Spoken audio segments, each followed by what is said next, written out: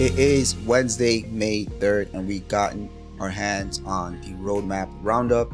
And we have a few interesting pieces here that I wanted to cover.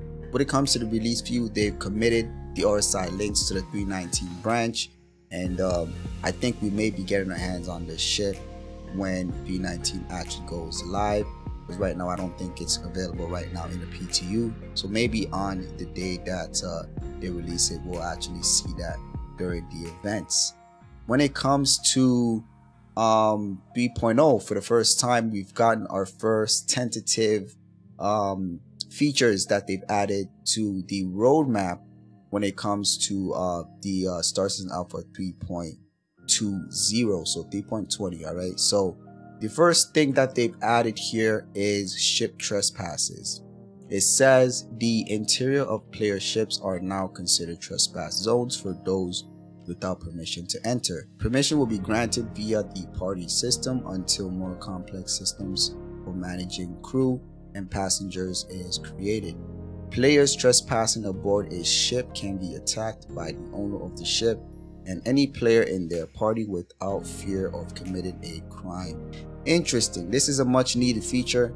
I think all those people that shipjack and hide in your ship to try to steal your ship and all that, yeah, it's gonna be really interesting.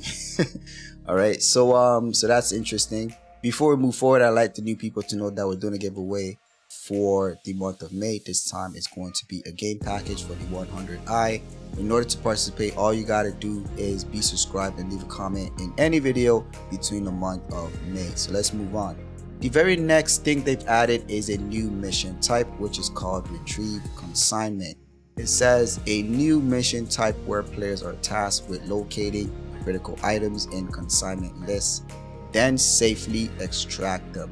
Interesting.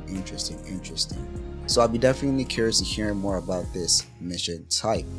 Up next is the Mist Hall C. So they're going to be committing the Mist Hall C to the Star Citizen Alpha 3.20 build. Right now it seems like it's tentative, so they're aiming for it, so we'll have to see. It says encompassing all tasks including design, art, audio, tech required for implementing the Mist Hall C heavy cargo hauler into the PU.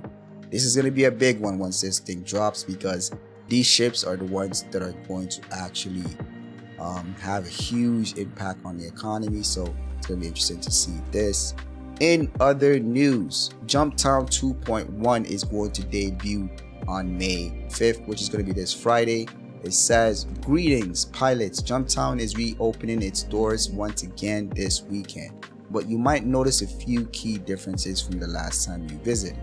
We've upgraded the Jumptown dynamic event further with a myriad of improvements. These new labs have totally redesigned interiors, reimagined as a circular floor plan that conveniently comes with fewer doors, making for better sightlines and shooting lanes, and a second dispensary can also be found for more expedient drug production.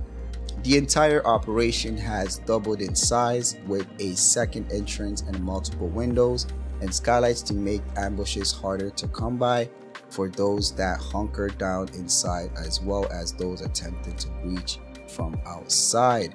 So that's going to be interesting. It says it's going to kick off May 5th at 9 a.m. Pacific, so that's 4 p.m. UTC. You guys let me know in the comments down below if you're going to participate. Are you guys excited? I'm excited. We'll see you on the next video.